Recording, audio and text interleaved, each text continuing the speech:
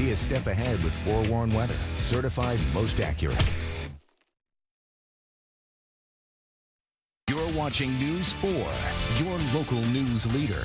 Now, live from Buffalo, this is News 4 at 7. Thank you for joining us for News 4 at 7. I'm Jordan Norquist. Here are some of the stories we're bringing you this hour. There were 12 prints that were not turned over.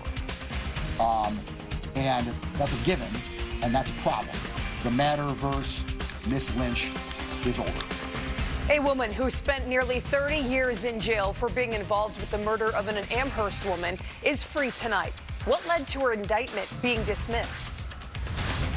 And for tonight, pretty quiet. Cold once again. Most of us will dip into those lower to mid-20s. Tomorrow, tracking that snow. I'll talk more about the timing of that snow. That's coming up. Plus, the man accused of killing a Jamestown mother and led police on 2 manhunts learns his fate for kidnapping an elderly couple. We'll tell you how long he'll be behind bars. Topping the news at 7, a Buffalo woman will be free of her convictions after a judge ruled to exonerate her of her charges. Renee Lynch spent decades behind bars for the murder of her landlord.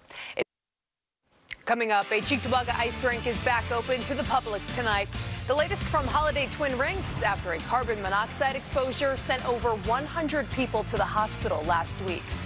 And later, the presidential campaign is heating up. Who's leading the polls and where all the candidates are rallying. Those stories and more in the next half hour of News 4 at 7.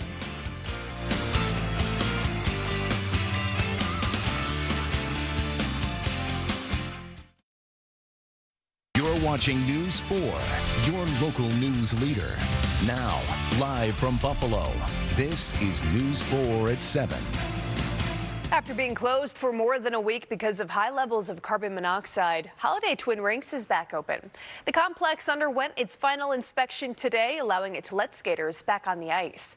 The rink, that's why they are not on this list.